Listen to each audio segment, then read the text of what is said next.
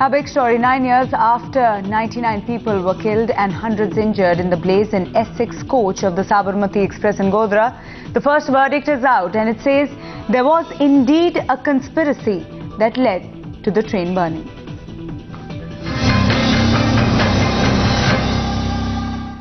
Joining us from the ground are our reporters who've been following the story right through the course of the day. Megha, coming to you first. Just a short while back, we saw those pictures of the 63 acquitted leaving Sabarmati jail and going all the way back home to Godhra after having spent at least 7 years in jail.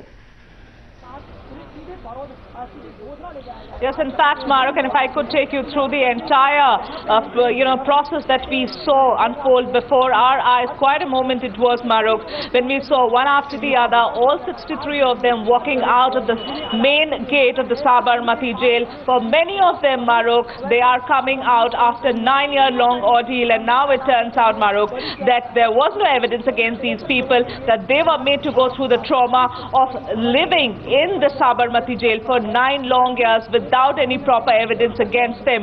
Now they have, in fact, what really has happened 20 minutes back is that they have boarded this one big bus that was waiting for them, and we understand that this bus, which has left 20 minutes back the Sabarmati jail premises, it has straight away headed for Godhra. All these people will be, though may not be in that explicit terms, welcomed in Godhra, but yes, we understand that arrangements have been made for a proper welcoming of all these people. For many of them, it has been several years away from their family. We understand also, Maruk, that very strict security arrangements have been made to escort this particular bus all the way back to Godhra. We at least saw 3 to 4 police vans that did trail this bus when it started and left the premises here in Sabarmati jail. We understand a little late in the night, say around 11:30, they will finally be able to reach their homes. Megha, Prasad, Abhishek and Jugal are following the story. Just 2 questions at this point, really, on a day when the verdict has come out. It has really been a shock for those who had debunked the conspiracy theory as far as the Godhra train burning case is concerned. But on the other hand, questions still remain over whether it is really a vindication of the Narendra Modi government in Gujarat. Jugal Purohit is in Godhra. Jugal, clearly, there must be a sense of anticipation there in Godhra, expecting these 63 acquitted, the first batch of them who's going to come to Godhra. But clearly, the security has been high and the collector has been telling you that they're trying to maintain calm as far as Godhra is concerned today. Absolutely right, Mahrukh. In fact, throughout the day that we've been following the developments here in Godhra, we've been seeing a massive security presence. Virtually every street, every nook and corner of this district headquarters is having some or the other means of police presence. So clearly the district is trying to send out a very clear message. Not just that, 5 other surrounding districts too have been thrown, have been in fact given a security, you can say a blanket of sorts, to ensure that no spillover effect of what could happen this evening actually travels beyond this point. Let me just tell you, Maruk, 63 odd people expected here. In fact, this will be the moment of the test for the district forces which have been deployed. The collector as well as the DIG we spoke to very shortly had said that they have requested, once again made an appeal to all religious leaders and especially to the families of those whose people have been acquitted and who are coming home now, to not express any jubilation, any celebration in public. Keep it restricted to their homes so as to not offend or possibly try and upset the other community.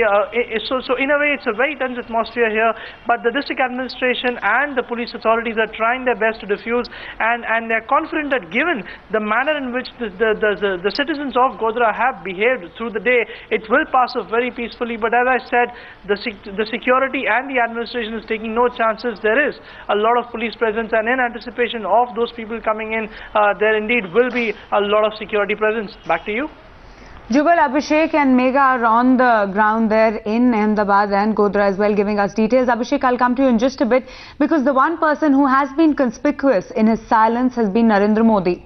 Even as the BJP came out claiming the verdict was a vindication of their stand, the Congress hit back saying that the verdict was just on the Godhra case and Modi's role in the post-Godhra riots was still under question.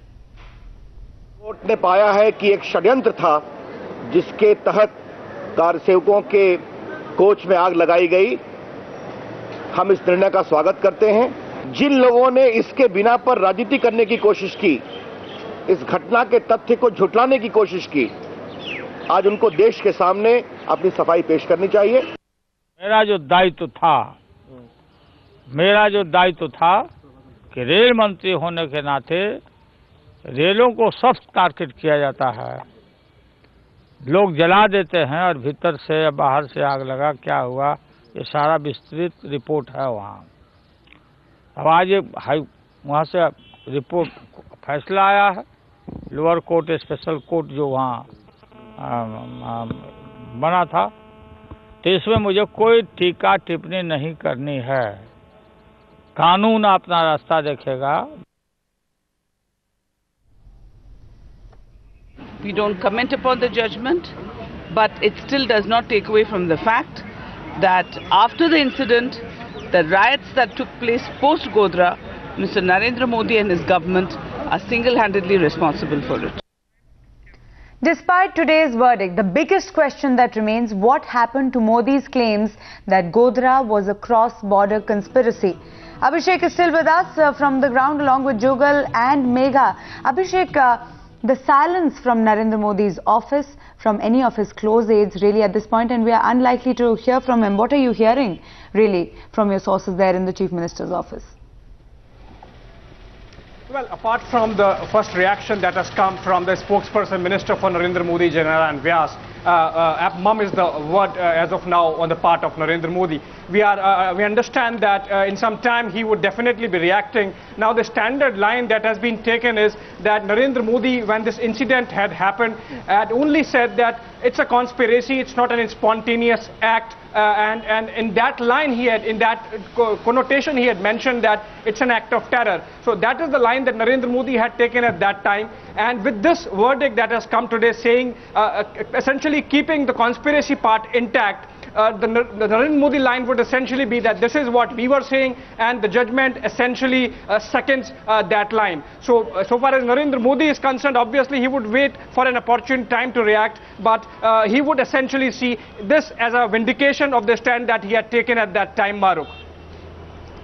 Abhishek, Megha and Jugal, thanks so much for that on a day when the first crucial judgment really in the Godhra episode of Gujarat and this country has come out. Thanks so much for that. Looking at some of the other stories that we